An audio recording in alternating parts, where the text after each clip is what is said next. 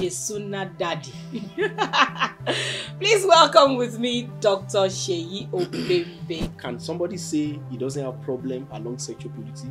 Have you always been like this? Like, do you have a story at all? So I was so conservative. I was a naive Christian religious brother. She could be outgoing. She had this kind of funny mentality. She didn't see anything wrong in kissing. But then I was enjoying it. We would use with a kiss. Romance to cover it up.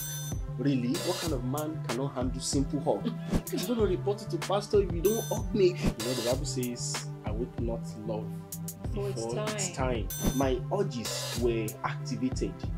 Like, I started having crazy urges. I just had to resort into watching pornography in such a way that you can get results back to back.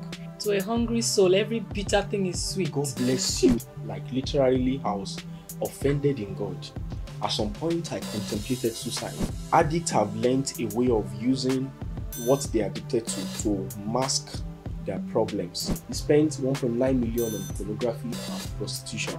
So all this addiction, porn, masturbation, substance, they skyrocket your pleasure threshold that nobody, no sexual partner can get to that point. Most therapists focus only on the scientific dimension. They don't even know about the spiritual dimension to these things. All right. When you got addicted yourself, but to come out of it, you need help. World Foundation Show, from experience to encounter.